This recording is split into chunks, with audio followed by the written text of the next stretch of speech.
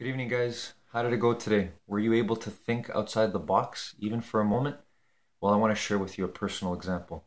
And this says everything about us as human beings. I have the pleasure and good grace of working with children every day.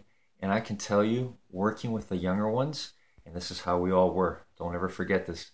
When they come into that gym, they are free, happy, and excited. There is no way that anyone is going to contain them in a box for long because their spirit is free. It's unlimited. It has not been conditioned by life circumstances. And that is how we are. I want us to remember that. We are that kid still inside. And so to think outside the box, that is what you're supposed to do. That is what you're designed to do. So never forget that. Always try and think beyond where you are right now. Have a great evening, everyone.